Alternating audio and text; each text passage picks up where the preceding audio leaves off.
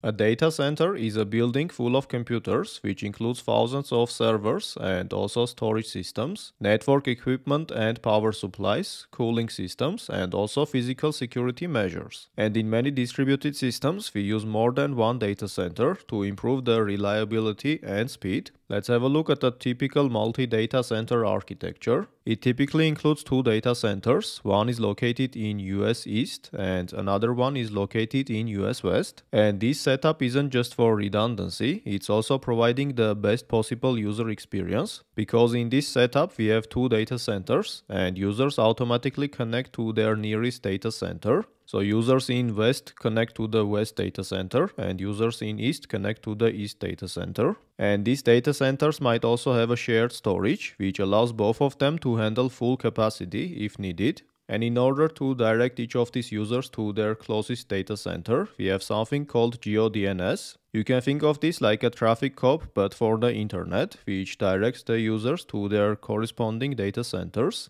So this is a smart DNS service and it determines the user location, and after that it routes the user to the nearest data center, which reduces latency significantly, and it's also able to handle automatic failovers. So users first hit your load balancer and after that they are geo-routed to the nearest data center. And this load balancer is also responsible for directing traffic to the working data center, which means that if one of these data centers is down, let's say data center 2 is not available at the moment, this load balancer immediately updates the routing rules and it directs 100% traffic to the data center 1. And since they are sharing the same shared storage, this data center 1 is able to handle all of the traffic. And there are two main strategies to truly scale a multi-data center system. The first strategy is to do component decoupling, which means breaking down monolithic applications into microservices architecture. And this allows independent scaling of each of these components in microservices.